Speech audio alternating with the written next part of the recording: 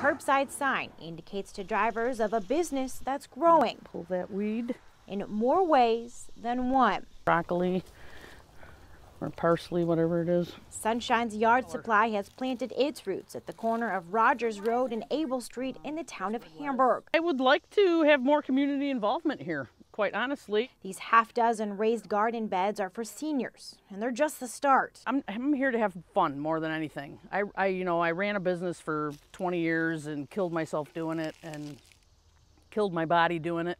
This is like all my passions rolled into one. That 2-decade-long run was Sue's landscaping business. You have patience here. She sold it, and fast forward nearly a decade later, and Sunshine's Yard Supply started growing. It's been really a lot of work, and I've had a lot of help. Help. Not that much, but they'll get. That's what Walzak sells here. It's in the form of discount yard supplies, from flowers to pavers, pots, even chairs. Anything they want to donate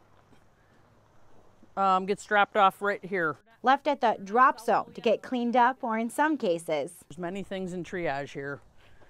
So if you come in and something doesn't look that great, come back in a few weeks or next season and it's going to be beautiful. As a former landscaper, Walzak has a wealth of knowledge when it comes to just how much sprucing up Aren't they cute? your yard can be. Plus an inside look at where all of our old stuff goes. And it all just goes in their dump trailers to the dump. She simply wanted to change that and help those who are trying to put to use their green thumb on a budget.